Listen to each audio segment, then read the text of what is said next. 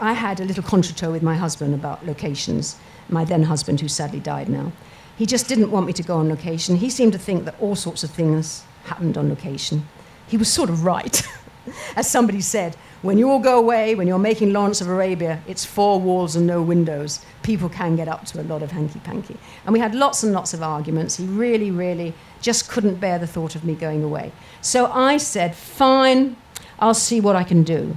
And I went to work for the producer of this film, called Kurt Unger, as our man in London. And the idea was he wanted somebody who had the skills that I had, but he wanted them to be in London. So when he went abroad to make his films, I was there and I could be coping with things, you see. Our man in London. And we were making this wonderful film, Alistair MacLean, who I'd read all his books, absolutely incredible man, to be made in Amsterdam. So my boss, Kurt Unger, sets off with all the crew to Amsterdam, and I am our man in London. Within 3 days, he rang up and said, I can't do without you. You've got to come out here. I said, I can't, Kurt. I promised my husband.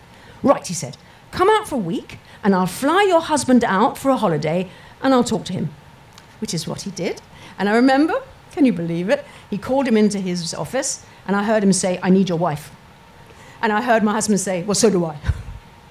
And what they cooked up between them, which suited me down to the ground, was I would spend the whole week in Amsterdam and he would fly my husband out every weekend. And occasionally it would be right for me to go back to England because he would have things that he wanted me to collect and sort out. And so, of course, I'd be home. So I was the only person on the unit who actually had weekends off because I had to have time off with my husband. And I had just such a good time.